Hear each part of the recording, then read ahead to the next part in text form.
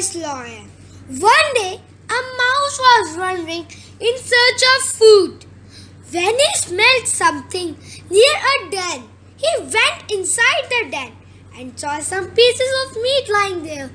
He checked that there was no lion inside and started to eat them. Once his stomach was full, the mouse slept in a corner of the den.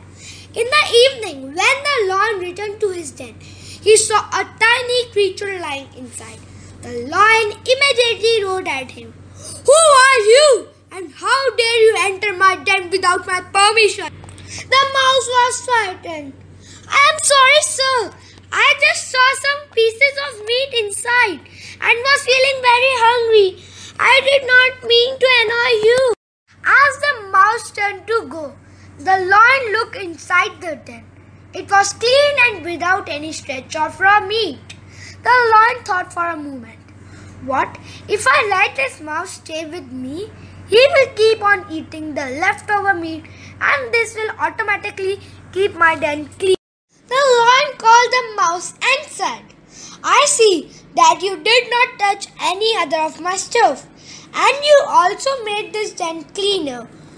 What do you say if I want you to live with me?"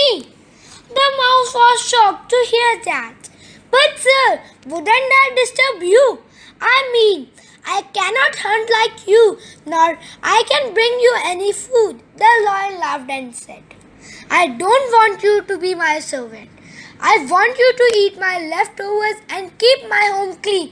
The mouse agreed, and from that day on, the lion and the mouse lived together in harmony and peace.